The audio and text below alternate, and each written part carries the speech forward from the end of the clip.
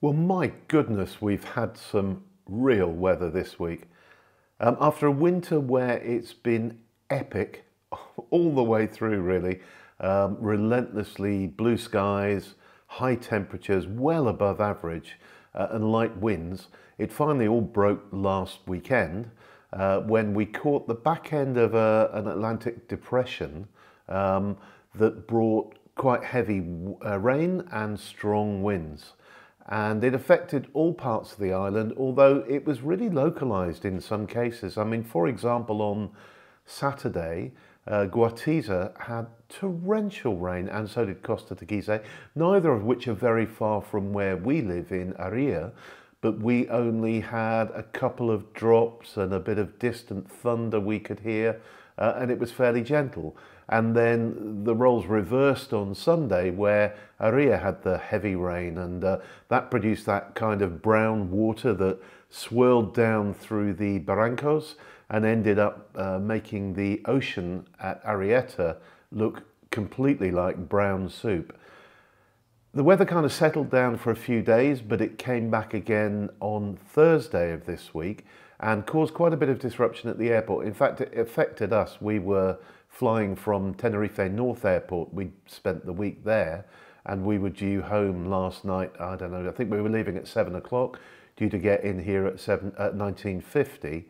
And in the end, our aircraft was delayed by an hour and a half, and we landed the wrong way, if that makes sense. So we landed in from the land side of the island in the dark, which was quite interesting because there were very strong crosswinds, and you could actually feel the aircraft crabbing as it came down on its final approach.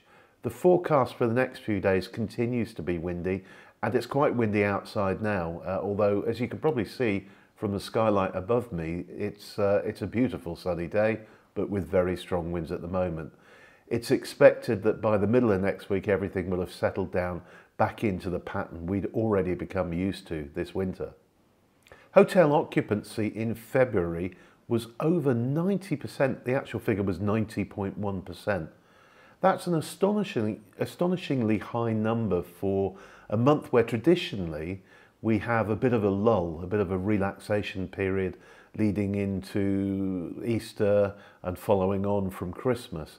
But 90.1%. And the other amazing figure I saw is that 46% of the international travellers who came to Spain in February came to the Canary Islands. That's just amazing. I quite like the story of the new life preservers that have been put out onto the beaches of Puerto del Carmen, 33 of them in total. And they've actually been designed by somebody from the Canary Islands, and they're a patent. And what they are is a little canister which weighs 390 grams that you can hurl into the sea to someone who's in trouble, and it will self-inflate to create a kind of cape that they can sit on and relax on while somebody comes to rescue them. And they're fitted with 2 carabiners, so they can be towed back to shore via a jet ski or something like that. We'd like to thank you for all the support you've given us for this relatively new and young YouTube channel.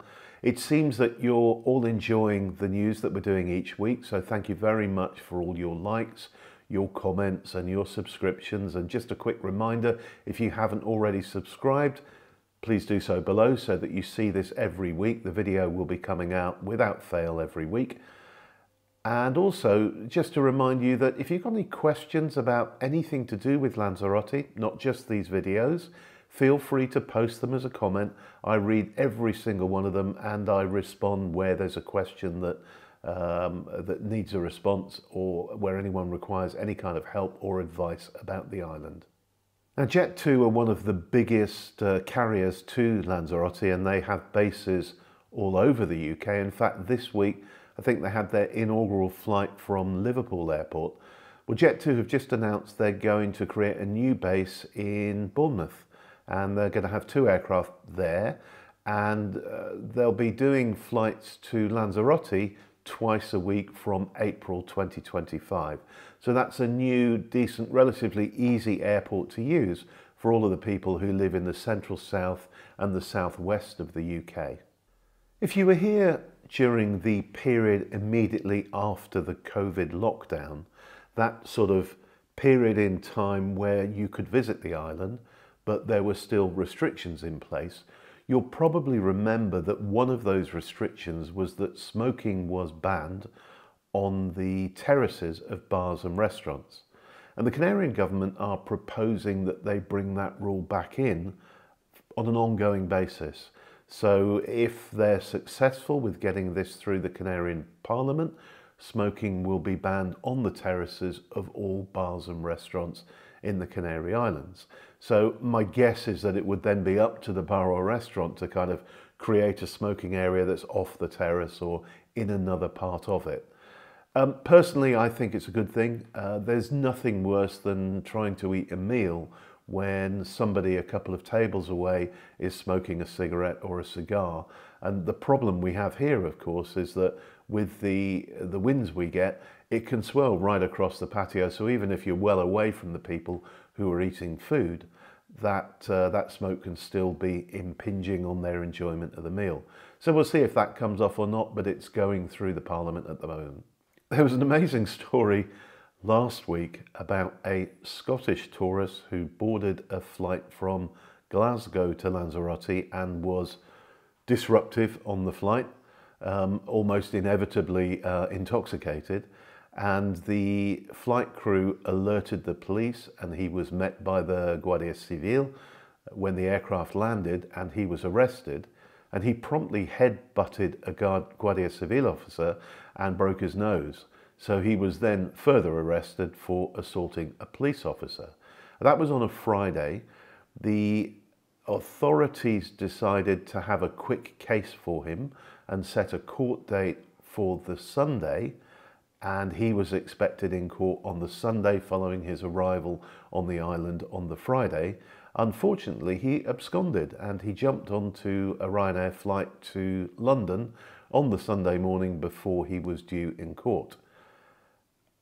I think the obvious question is, why wasn't his passport taken from him? But that's not the general way the Canarian authorities work. They normally will only do that in a very serious case, which might involve a serious crime like manslaughter or murder or something like that, in which case those people would probably be remanded in custody anyway. So in this case, his passport wasn't taken from him. The Canarian attitude tends to be, well, if he's expected in court, we're sure he's going to turn up. And he obviously didn't.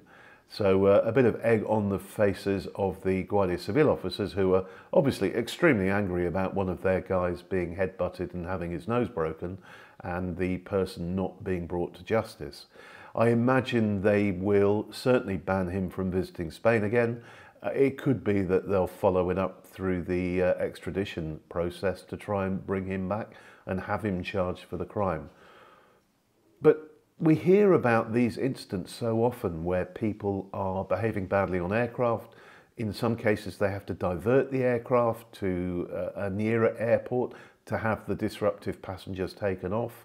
I just don't understand it. Why do people drink so much at the start of their holiday, and why are they so badly behaved? It's the bizarrest thing, and I just can't get my head around it. For those of you who use the buses while you're here, you'll be pleased to know that as of the 1st of April, all the intercity buses, those are the ones that run the kind of main routes around the island between the resorts and Arrecife and so on, will have card readers installed so that you will be able to tap your phone or your credit card in order to pay for the journey. I think this is a real step forward, and hopefully it will speed up the whole process when a lot of passengers are getting on board at any one stop. And finally this week, the Indian ambassador to Spain has been visiting the island, and there were some lovely pictures of him and members of the Indian community in Lanzarote presenting a plaque to Oswaldo Betancourt, the president of the Cabildo of the island. We have a sizable Indian community in Lanzarote, and we also have big Chinese and South American and Italian and British communities as well.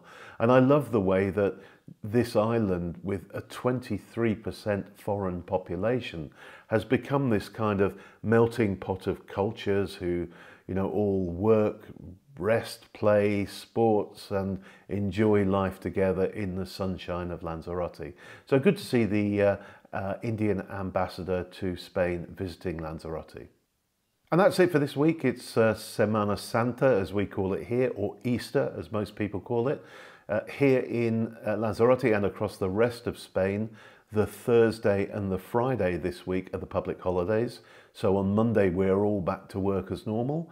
All that remains is for me to wish you a very happy Easter, if it's something you celebrate, and if not, just have a great weekend. And we'll see you with the news next week from Lanzarote. Bye for now.